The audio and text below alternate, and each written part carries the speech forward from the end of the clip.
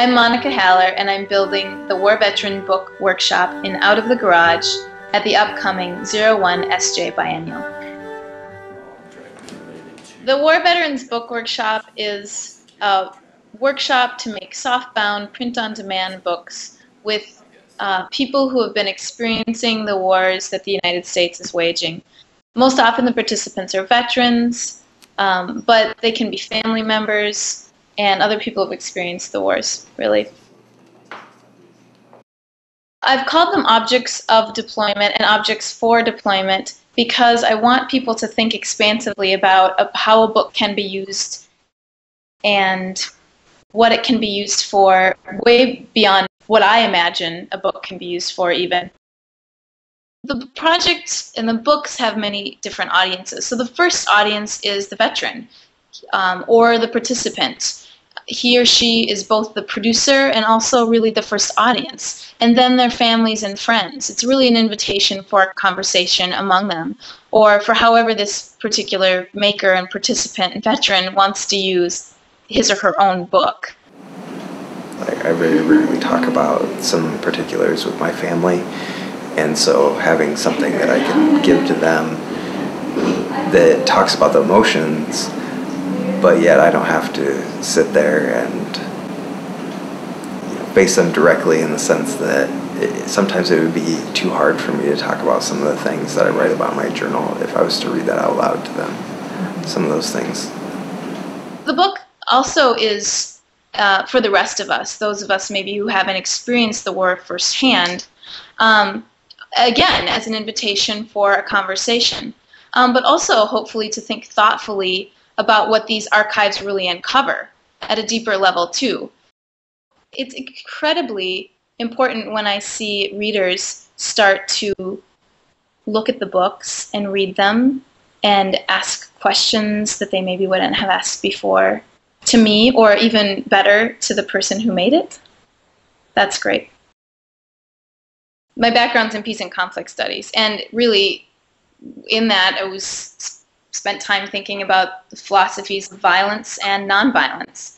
And more practically, I was working with individuals and groups of people who are trying to make transitions from violent situations to less violent situations, always including myself too.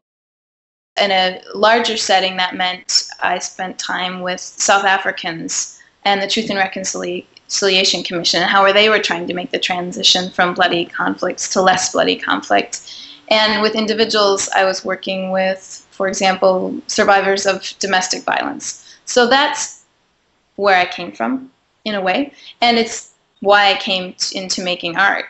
And maybe it was a practical solution. It was a place where I could still work with the individuals who I was interested in and who I collaborated with, but we could also think critically about the particular situations we found ourselves in, and then present that to the world. The software has a design, a book design embedded in it. So first of all, there are fonts that we chose, graphics that we chose, particular page margins, things like that we chose. Also, there are a couple different page types. I designed that to account for, well, the different voices I was hearing that people were using. I think it's fair to say that people generally have a lot of material, a lot of photographs, a lot of writing, a lot of thoughts, a lot of memories, just a lot. And so really, both practically and conceptually, the software is meant to be a stable site for unstable materials, sometimes like unstable digital photos or digital images, memories that are often elusive. It's also meant to provide some structure for this kind of massive amounts of information. Of course, we have to make choices, like always, what to include and what not to include. My intent for the year is to make at least 50 books with people, and that will become part of our library of books. And then I'll exhibit the library of books in a museum, because I believe that's the kind of attention that these archives deserve. And then a year from now, I plan to give the software and the workshop away for other institutions and individuals to continue on and continue making books. people attending the biennial will be able to experience the books in their very kind of first hot off the press state, really.